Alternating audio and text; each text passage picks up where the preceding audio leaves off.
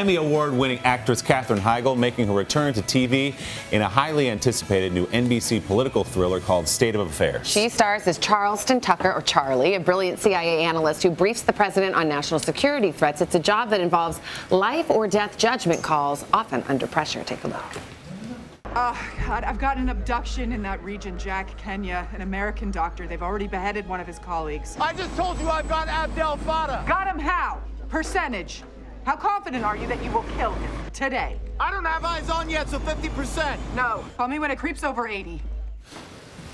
Katherine Heigl, good morning. Good morning. I'm stressed out just watching that clip. Is this one of those roles where you have this intensive dialogue? You have to just memorize a lot of words? It's a lot of urgency. Yes. A lot of exuding urgency. So, yeah, and it's a lot of CIA jargon, which is, for some reason, a lot harder for me than medical jargon was. I don't know why. And sprinkling in a little Arabic and Farsi, yes, right? a little bit. Oh, gosh. Yeah, I was going to say something, Yeah, wasn't like I? as a party trick. Can you? What was it? Hold on.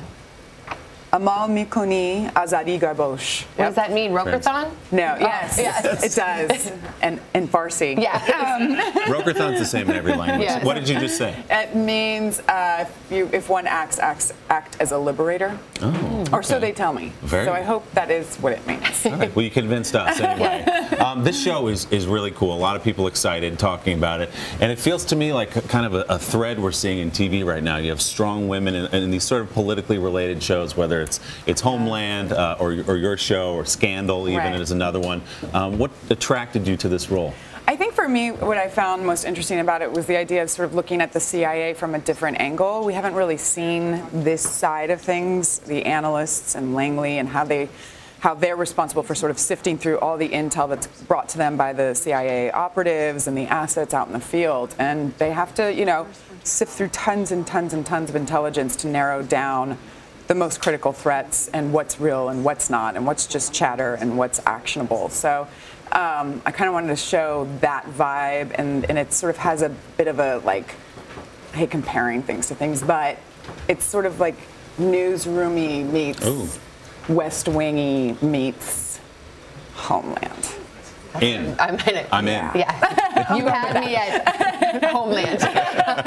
And you also you have strong female characters. I mean, it's not just your character, but also the President of the United States is played by Alfred Woodward, which is kind of cool that it's not a thing. Sometimes Hollywood will say, oh, look, here's this female president. Right. Here's this female analyst. Right. The fact that they're female is kind of beside the point. They're just good at their jobs. Exactly. And that's what was really important to me about it, is that this isn't, let's not make a big thing about, you know, that it's a female president and it's a woman as her briefer.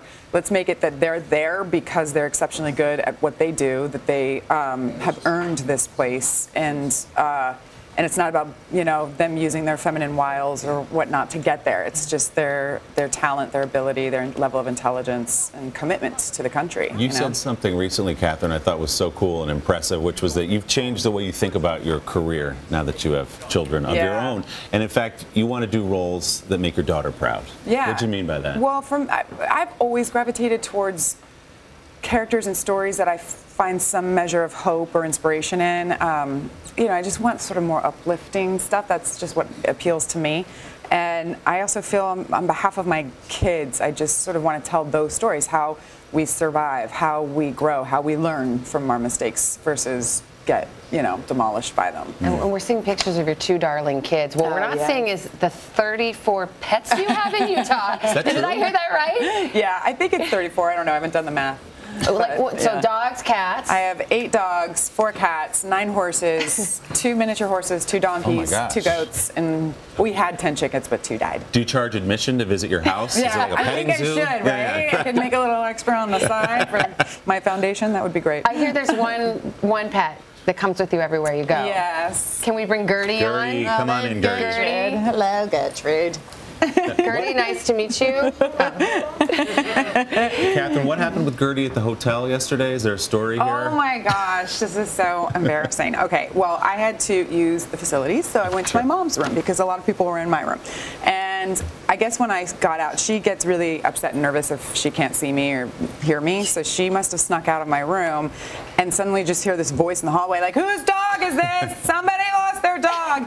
And I'm like, Mom, it's probably Gertrude. And so my mom goes out, and it's Jennifer Lawrence as my dog. Yes. And I was so mad because I was like, wait, I love her, and I didn't get to meet her.